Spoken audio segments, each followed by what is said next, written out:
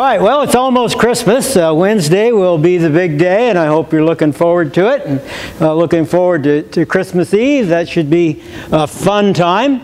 And if I were to ask you guys what your favorite Christmas verse or verses are, I can pretty much foretell the answers. Some of you might say Isaiah, chapter 7, where it talks about the Lord Himself will give us a sign. Or maybe over Isaiah chapter 9, where it talks about His name's a wonderful counselor, mighty God. Those come to mind. Maybe Micah would come to mind, out of you, Bethlehem. Will the Savior come? Or maybe you'd pick some verses from Matthew or Luke chapter 2, where the Christmas story is. But I would be willing to bet money none of you would pick the Christmas verse I'm going to share with you today, and that is Proverbs chapter 19, verse 21. You've probably never heard that referred to as a Christmas verse. And actually, I refer to it as my least favorite Christmas verse because I don't like it. But here's what it says. It says, "Many are the plans in the mind of a man, but it is the purpose of the Lord that will stand." Now, why wouldn't I like that? You're a man. Because I'm a man, and if I were a woman, I probably wouldn't like it either. It's called the human condition. We like to make our plans, and then we like to see our plan unfold according to the way we have scripted it in our minds. But there's a problem, because God comes along and He says, wait a minute, I have a better plan. I have a bigger plan. You're going to follow my plan. And there we are. We're faced with a dilemma. Are we going to follow God's plan, or are we going to follow our plan? Now you may be thinking, okay, so what does all this have to do with Christmas? Because when we think of Christmas, we think of joy, we think of glad tidings, we think of all those things. We think of anticipation, especially if you're this tall. You're anticipating the big day or the big evening, as the case may be, when you get to open all the presents and those sorts of things. But the first Christmas was completely different from all of these things. There was little joy. There was no real anticipation. Because you remember, when Isaiah prophesied that God Himself was going to send us a sign, that this Savior was going to be born, that was roughly 750 years before the first Christmas. How many people do you think were still sitting on the edge of their seats waiting for this Messiah to be born? Probably zero. Exactly. Where is He? What's changed? What's happened? Nothing. So people had begun to make their own plans, just as we make plans. They'd begin to plan how their lives were going to unfold. Christmas came along and threw a real monkey wrench into a lot of folks' plans. You may say, well, how so? Well, think about it. King Herod had a plan, didn't he? His plan was to be the greatest, most beloved ruler since David. And he was working that plan. He was building great facilities and things, and expanding the temple and doing all sorts of things to get the folks to love him and expand his influence. But God had a different plan for Herod. There were the religious leaders. They had plans. The Pharisees, the Sadducees, the high priests, they were in control of all the religious life of the community, and they intended to keep it that way. They had rules that needed to be followed. And their plan was unfolding until Christmas. Even the shepherds had plans. Their plans were a little simpler. Most likely they had planned to spend a quiet evening tending the sheep, just taking it easy, sort of kicking back on the mountainside. Then along come these angels, and their plans are turned upside down. What about the Magi, the wise men? They had plans.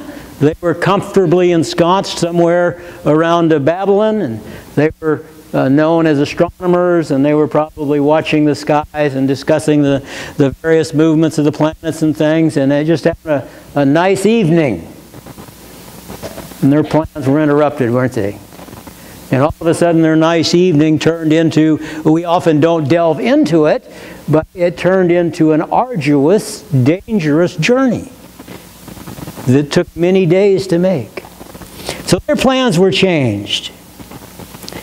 But the folks that had the biggest monkey wrench, if you will, thrown into their plans were the two we know as Mary and Joseph.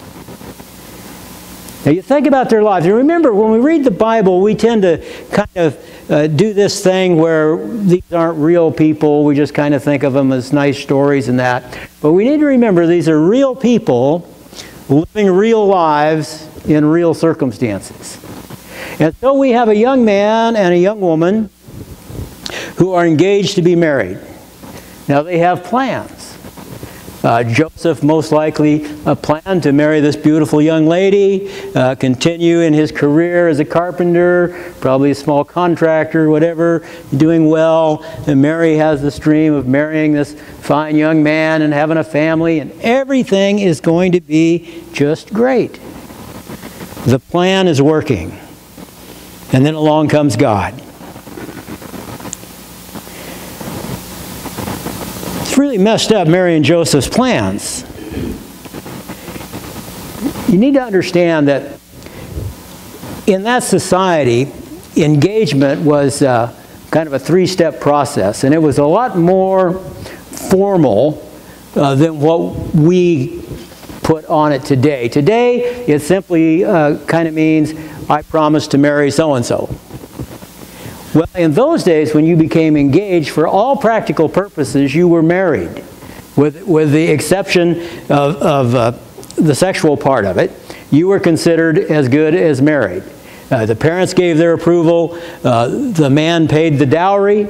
All that was done. Then there was a year that they waited, and then they would consummate the marriage. Well, God comes along and He says, I'm going to change your plans. Just a little bit. Just a little bit. He says to Mary, He says, by the way, Mary, you're pregnant. Well, how can that be? I'm a virgin. It's impossible. It can't happen. And if it is happening, if it is possible, woe is me, because becoming pregnant when you were engaged was a capital crime with the punishment of death. If you looked at Deuteronomy chapter 22, verse 23 and 24, it lays it out. The Jewish law, and these folks are under the Jewish law, they are Jews, the penalty is death. She could be stoned. Now think about that. Merry Christmas. Here's your Christmas present. You're going to be charged with a capital offense and possibly be stoned to death. You suppose Mary was singing Joy to the World? I think not. I think Mary was probably scared to death. Was wondering if she was hallucinating or what on earth was going on, what was happening to her life. She had it all laid out so perfectly. It was all working so perfectly. How could this be? And if it was, how could a God that claims to love me, that claims to always be looking out for the best for me, do this terrible thing to me? Because if you put yourself in Mary's shoes, she had to look at that as a terrible thing. Her pregnancy was not a cause for great joy. It was not glad tidings to her. It was a possible death sentence. So has God ever messed up your plans? Have you ever been working your plan, it's going along just fine, and all of a sudden God says, nope, I want it to go this way? Probably has at some time or another. If he hasn't, hold on. He will. You know, somebody said there are two kinds of coaches in the National Football League, those that have been fired and those that are going to be. Well, there are two kinds of Christians in the world, those that God has messed up their plans and those that he's gonna. Yeah. So just hang in there, it'll happen. The question is, how are you going to react when it does happen? Or how did you react when it did happen? Did you react like Mary and Joseph, and we'll talk a little more about that as we go along, or did you react like Herod? Mary and Joseph, you will remember from the story, though I'm sure they struggled with it, fit into God's plan and went along with God's program. Herod, on the other hand, did not. Herod had all the babies killed, you remember the story, and eventually none of Herod's plans work out. He dies in a very wretched way, not immediately, but eventually. He never becomes the beloved ruler that he wanted to become. The people hated him when he took power. The people hated him just as much on the day he died. Do we respond like Mary and Joseph, or do we respond like the religious leaders?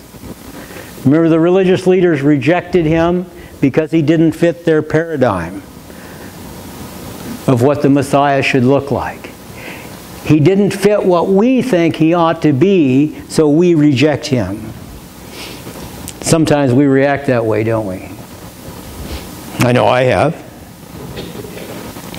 Do we react like these religious leaders who were fools, or do we react like the wise men who followed the star, who sought him out, who gave him glory, who gave him praise, who gave him virtually everything they had? But we'll see maybe as we go along. Why, though, does God mess up our plans in the first place? And I've mentioned there are three basic reasons. One is to get our attention. It's hard to get your folks' attention. You know, you guys get to shaking hands and carrying on, and one or two of you in particular.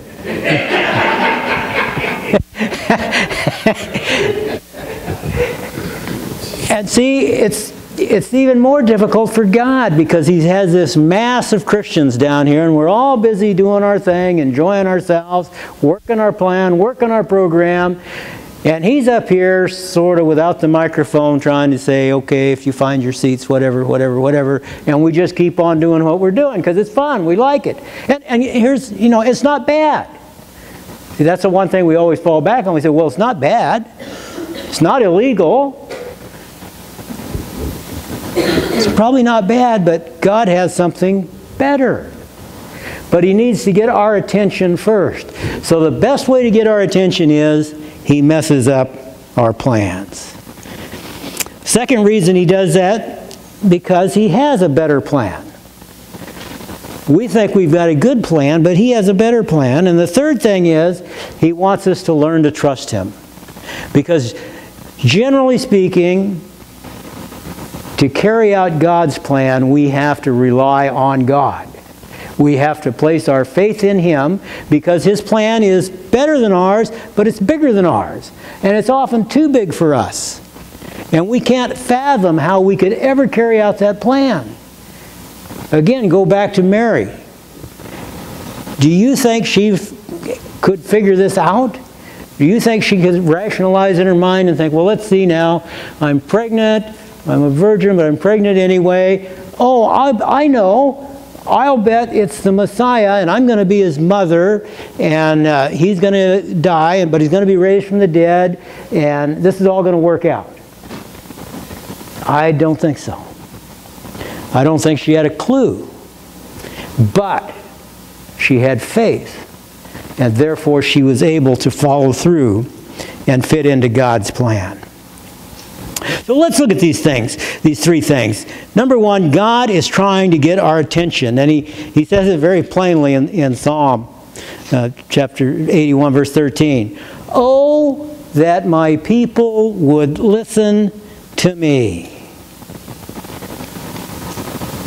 Now, all of you that are parents have uttered those words many times out of deep anguish, because you see what your kids are doing and you know what the result's going to be, and you say, oh Lord, why won't they just listen to me?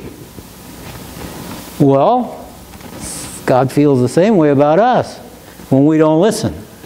You know, He says, oh, if you guys would only listen, you could be spared so many things. So here we have Mary and Joseph. God's getting their attention, but they had to make a decision, didn't they? They had to decide, are we going to go with God's plan, or are we going to go with our plan? We'll see how they answer that. But God loves us, and if we go with His plan, it will spare us a lot of pain. You see, we get ourselves into trouble when we don't follow what God tells us to do. Or conversely, we do what God tells us not to do. Have you ever had a surefire plan? Something that you just knew was going to work, and it didn't? Most of us have. See? Even though we knew it was going to work, there was no way this plan could not work. Again, in Proverbs 16:25, it says, there's a way that seems right unto a man, but the end thereof is the way of death. Now, for our message today, we can say there are plans that we make, but in the end they fail, because they weren't God's plans for us. They were our plans for us. The problem is, when it comes to listening to God, we are all a little ADD. Some of us more so than others. You know, we're so busy with our plan. We're so busy figuring out how to make our stuff work, we forget to listen to God and ascertain what His plan is, and then ask Him how we can implement that in our lives. So why is that? Why do we do that? Why are we ADD? One word answer. None of you will like it. I don't like it. Pride. We think our plan is so good, we don't need to consult God. Okay? And so off we go. Now, some of us are worse than others, but we all suffer from one degree or another for that problem. So God is trying to get our attention. Number two, He has a better plan. In Jeremiah 29:11, I know the plans I have for you, declares the Lord, plans for good and not for evil, to give you a future and a hope. That's God's plan for us. And if you have your Bible open, and I hope you do, you circle hope and good, because that's what God's plans give us. God says, my plans for you are good. Now again, in the heat of the moment, back to our dear friend Mary, if you would have asked her at that point in time when she first discovered she was pregnant, and maybe she just put it out of her mind and didn't believe it until the physical thing started showing up, if you were to ask her, do you think this is a good plan? No, she would have said. Does this plan give you hope? No, this plan scares me to death. I'm probably going to die. This is a terrible plan. This is the worst plan of all possible plans. And yet it was God's plan to bring our Savior into this world. God says, Mary, I made you, I love you, and I have a purpose for you. He says the same thing to us. He made each and every one of us. He loves us, and He has a plan for us. He has a purpose for us. You say, well, how do you know? Well, I know because His Word tells us so. Yeah, in Ephesians chapter 2, verse 10. What does He say? He says He created us for what? To do good works which He prepared beforehand. So not good works of our choosing, but good works which He prepared beforehand. So He has things He wants us to do, each and every one of us. And we just need to be about discerning what those are and then carrying them out. It always comes down to God's plan versus our plan. Doesn't mean our plans are bad. It just means His plans are better. See? And it's kind of like the thing, where you go in to get your driver's license and you do the eye test and this thing comes together, or maybe it's the optometrist where you do that. But you have these two lines and they come and you're supposed to tell him when they come together.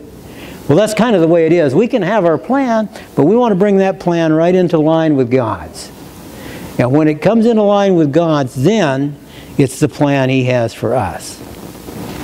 So let me tell you a little bit about God's plan for your life. You'll really like it. It's all good stuff. God's plan, for one, is bigger than your plan. Your plans, and I don't mean to be condescending, my plans are the same as your plans, in God's economy are pretty minuscule. They're pretty wimpy. They're not very big. I mean, you think about it, is your plan or my plan really going to have very much eternal significance? Yeah. One of the ways I've learned to deal with the grocery store lines is I ask myself a question. Because I'm one of those people, no matter which line I get in, it becomes the slowest line. And it's also the line where this guy or gal decides to write a check for a $2.95 item. And they can't just write the check and move on, but they have to write it in the register, then they have to write a memo about why they wrote it in the register, and you're standing there reminding yourself you're a representative of Jesus Christ. Yeah. So here's how I've come to cope with that. I ask myself the question, in eternity, how much difference is the next 5 minutes going to make? Yeah, not much. So I stand in line. I still don't like it, but I'm able to cope with it a little better. And see, that's the thing with our plans. Our plans usually aren't big enough to make a whole lot of eternal difference. But when we're carrying out God's plan, then we are making a difference that will be eternal. Mary and Joseph, what did they want? They just simply wanted to get married and live a simple life. That was their plan. Get married, have a family. God says, I want to bless the whole world through you. They had no idea. A carpenter and an average girl, and their lives are going to be a blessing to the whole world? How can that be? They never would have imagined it, would they? Well, here's something for you to ponder as you're looking towards the new year. Your life and what you do with the rest of it may be a blessing to the whole world. Now, you may not be able to see any way that that could be possible. Just like Mary and Joseph, I'm sure, couldn't see any way it would be possible in their lives. But it was, wasn't it?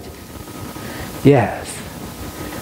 Could be possible in your life if you have the wisdom to recognize God's plan and subordinate your plan to His. God says, I want to bless the whole world through you. And God says to you, I made you for a purpose and to me. And you have no idea, we have no idea how much God could do through us if we would just get with His program. You see? You say, but I'm old. Well, fine. So am I. You say, but I'm young. Well, fine. I was. It doesn't matter whether you're old, whether you're young, whether you're sick, whether you're healthy. God can do things of eternal significance through your life.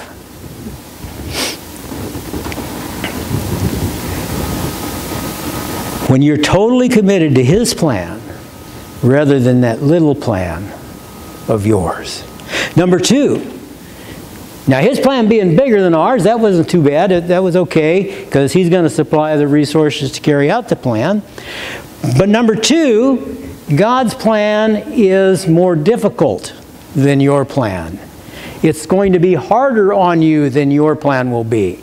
Because guess what we do when we make our plans? We don't make it difficult on ourselves, do we? Of course not. But sometimes God does. We don't like that. But this is why so many cut out on Him. This is why you see Christians, they accept Christ as their Savior. They flourish for a little while, you know, and then they kind of fade away. Because God starts working on them. And He starts beating off the hard edges, you know. And it's like in Proverbs where it talks about men, you know, as iron sharpens iron, one man sharpens another. And how does that work? You bang it together and knock the pieces off. I don't like that. I want to keep my pieces. But God says, no, we're going to keep beating on you until we smooth you out and you're useful in my kingdom. It's harder. Do you think it was easy for Mary and Joseph? Now that we've built some context around this story. Now they're in Nazareth. Remember, they're going to go to Bethlehem later, but they're in Nazareth. Small town. Everybody knows everybody. Now today, if Sally down the street gets pregnant because of our society, it's no big deal, nobody cares. But in those days, it was different, wasn't it? Capital offense. Can you imagine? Mary and Joseph thinking, how are we going to get through this? How are we going to cope with this? Everybody in town will know shortly. Can you imagine the gossip that would have went around? An unwed mother, pregnant with this wild story. You can think about it. What if it was you? You know, and your fiancé comes to you and says, and you know, you haven't had sex yet. Your fiancé comes to you and says, hey, by the way, I'm pregnant. You're what? Well, who's the father? God. What? What do you mean God? The Holy Spirit. He came to me and He said I was going to be pregnant by God. And, oh, by the way, the baby's going to be God. You going to buy that story? I doubt it. Now, I'm doing a lot of paraphrasing here, but again, these were just two young kids. And they didn't know all the stuff we know. They didn't have the New Testament. So that's pretty much the way it unfolded. I'd say that was a pretty tough deal for them. Mary must have asked God 1,000 times, why? Why me? Why this? Why now? Just when my life was going good. Just when everything was coming together. Why now? Another thing about God, isn't it? Oftentimes, just when we think we've got it all together, what happens? God interrupts. The reason He does that is because He is more interested in our character than in our comfort. You might want to remember that. God is more interested in your spiritual character than in your comfort. I don't like that either, but that's the truth. And so He works on us until He knocks all those rough edges off. Well, now, in the midst of all this, though, there's some good news. Yes, God's plan is harder, it is bigger, but it is also more rewarding. In 1 Corinthians chapter 2, verse 9, it says, Paul tells us that no eye has seen, no ear has heard, no mind has even imagined what God has prepared for those who love Him. And can we not apply that to Mary and Joseph? They couldn't imagine what was going to happen. They had no way to know what was ahead of them. Mary and Joseph's plan was just to get married. God's was to save the world. Now, which do you think was the most rewarding? I think God's. God had a purpose for Mary and Joseph's lives. And He also has a perfect purpose for yours. But if we're going to discover and carry out that purpose this Christmas, we must learn to trust Him. And that's difficult. It's much easier to trust ourselves. It's much easier to trust our bank account. It's much easier to trust whatever. I went on a little trip with Sue a week or so ago and ended up in a doctor's office in Pocatello, Idaho. And I wish I would have asked, but this doctor had a sign in his office. I couldn't believe he had it in there. And it said, if you are in really good health, it simply means you are dying more slowly than others. And I thought, why would you have a sign like that?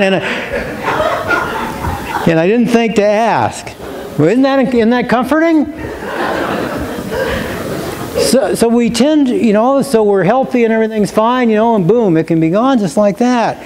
We're wealthy, we've invested a lot, we've got millions of dollars, boom, it can be gone. We don't know. We need to learn to trust in God.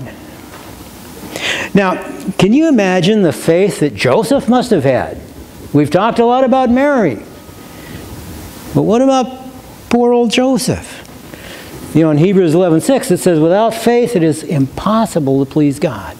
The reason it's impossible to please God without faith is because if we don't have faith in God, we will never step out and try to accomplish the things He is calling us to accomplish, because they're going to be too big. They're going to be too hard. So we have to be able to believe that God will provide. So, what about Joseph?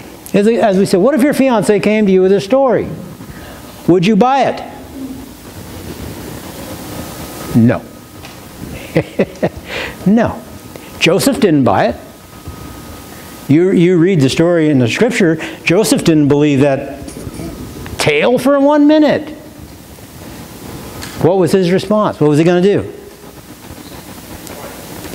He was going to divorce her. But and I realize in our sense they weren't married yet, but you remember in their sense they were as good as married.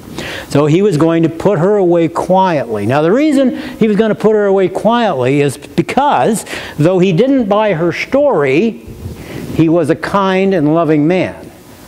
He could have simply took her out to the town square and said, stone her. But he wanted to get out of this thing. He didn't want to be married to her because she'd been unfaithful to him, as far as he knew. But, on the other hand, he was still a kind and good man, so he didn't want to cause her any more problems than she already had. Okay? So Joseph doesn't believe this story. But then you remember that he had a dream. And God spoke to him and said, it's okay, this is my plan, I'm working this out, you do it. And so he went ahead and kept Mary. But he was going to call the whole thing off. Now, can you imagine his discouragement? You think about it. Here he's worked all his young life, and he had learned his trade, and he was doing well. And just for the sake of the story, we'll say that Mary was the queen of the prom and all that sort of thing. She was the girl in town, and he had her all locked up, and they were ready to spend their whole lives together. Everything was looking good. And then this comes along. Can you imagine how he must have felt? Discouraged, disappointed, depressed maybe.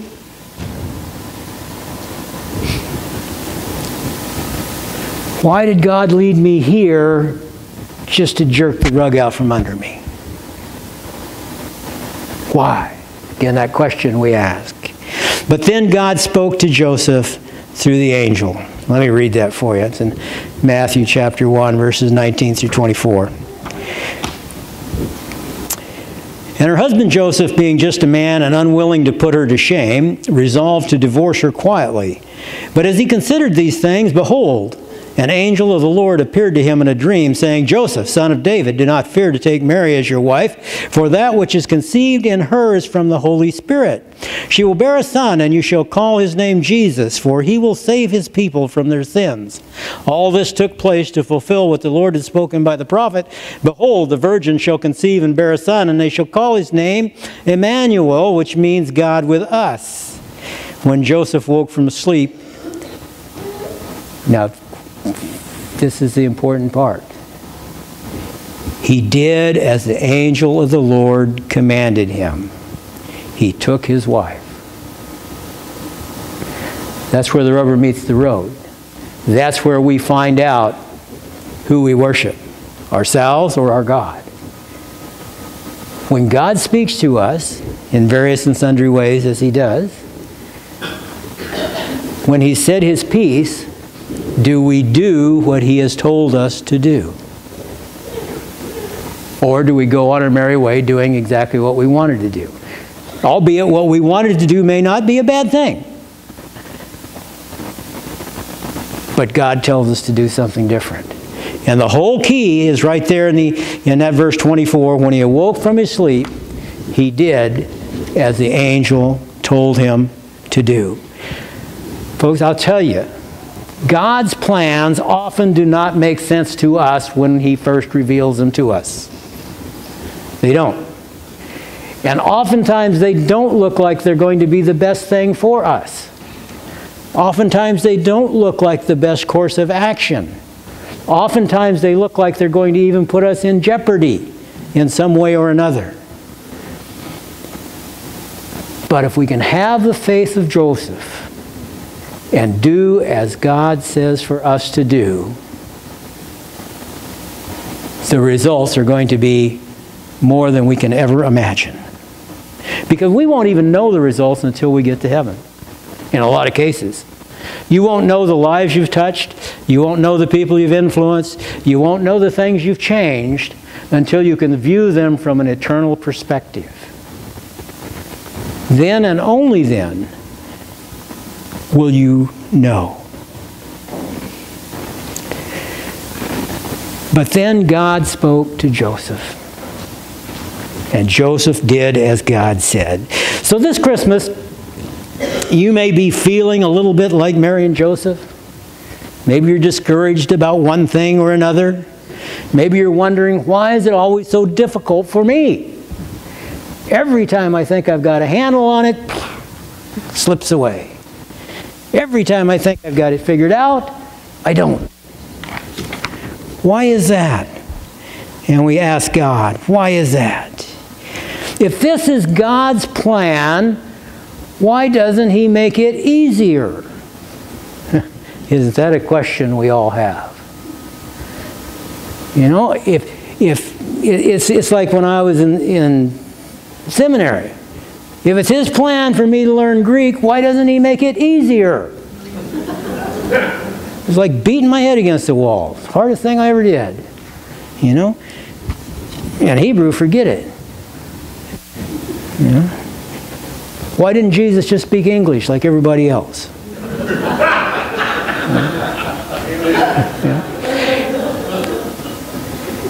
If this is God's plan for my life, why doesn't he make it easier? My plan was to retire at about 45 or 50. I've missed it by a couple of years. Why? Seems to me like it had been just as easy for God to have blessed me so I could have retired at 45 or 50. Well, I was. You know, we don't know. But when I get to eternity and I'm able to look at things from an eternal perspective, I'll be able to see, oh, there. That's why. And so will you. Perhaps 2013 was a tough year. Maybe it was a difficult year. Good news. God is speaking to you just as he spoke to Joseph, saying, listen to me, trust me, obey me, act. He's saying to you the same thing he said through Jeremiah chapter 29:11. I have plans for you, not for evil but for good, to give you a future and to give you a hope. Those are God's plans for you. So this Christmas, as you contemplate the birth of our Savior, not to take anything of the joy away because we know the rest of the story, but try to remember Mary and Joseph. and the part they played in this eternal pageant, and the struggle they went through to become the people they are today. Think about it. Mary and Joseph are known around the world. You know, they're revered. Mary, in some cases, more so than she ought to be. But we revere them as great people of faith. And so they should be. But we are the same. We're the same flesh, the same blood. We have the same Heavenly Father as Mary and Joseph. He has the same sort of plans for us. Plans for good. So spend a little time this Christmas just meditating on what God's been telling you and what He might have you do in the coming year to fit into His plan. Because your plan may be to retire. Your plan may be to make it through school. Your plan may be to do whatever it is to make the team. God's plan is to save the world. And He wants to include you in that plan. That's pretty exciting. Pray with me. Lord, thank you that you do have a plan, and it is bigger, more difficult than ours, but it is also more rewarding. And so, Lord, give us the courage and the faith to put our trust in you and follow your plan. Lord, whatever that be, because we know it's a world-changing plan. And that one day we will be able to look back and see the impact we had or didn't have according to whether or not we fit into your plan. And so, oh God, thank you for being our Savior. Thank you for Christmas. We just pray that you will give us a great time as we gather this Christmas Eve to focus on you as we begin the celebration of your birth. In Jesus' name, amen.